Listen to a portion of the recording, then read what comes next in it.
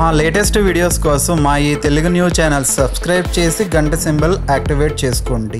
ఇంట్లోకి ధనధాన్యాలు మనశ్శాంతి అన్నీ రావాలంటే ఇంటి ప్రధాన గుమ్మం లక్ష్మీదేవికి నచ్చినట్లుగా ఉండాలి.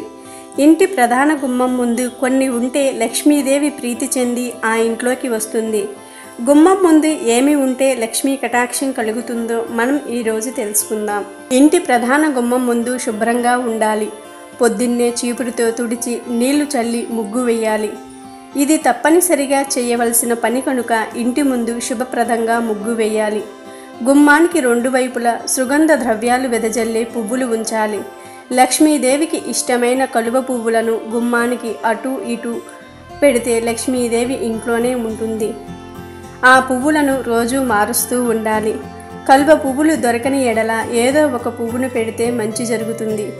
గుమ్మం కనుక ఈశాన్య మూల ఉంటే గుమ్మానికి ఉత్తరం వైపు రాగి చెంబులో పువ్వులను పెట్టాలి. ఇలా చేస్తే మంచి ఫలితం ఉంటుంది. గుమ్మానికి లోపల అంటే ఇంట్లో రాగి చెంబుతో నీళ్లు తీసుకొని దానిలో 5 రూపాయి బిళ్ళలను, పచ్చ కర్పూరం, ఒక ఎర్రని పువ్వు వేసి గుమ్మానికి లోపల ఒక పక్కన ఉంచాలి. ఇలా చేయటం వలన దరిద్రం పోయి సమస్యలు, అప్పుల బాధలు తొలగి లక్ష్మీ కటాక్షం కలుగుతుంది. ఉగాది రోజున ఇలా చేయటం వలన మీరు అదృష్టవంతులు అవుతారు. ధన వృద్ధి కలుగుతుంది. ఈ వీడియో నచ్చితే లైక్ చేయండి, షేర్ చేయండి, బట్ సబ్స్క్రైబ్ చేసుకోవడం మర్చిపోవద్దు.